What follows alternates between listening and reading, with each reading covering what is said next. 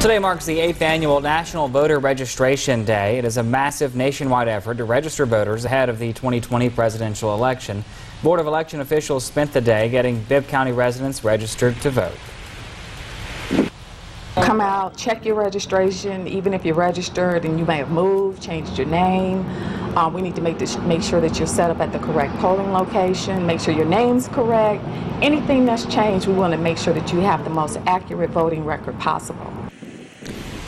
To register to vote or make sure you're good to go, head over to the Board of Elections office at 2525 Pioneer Avenue. They'll be open until 7 tonight.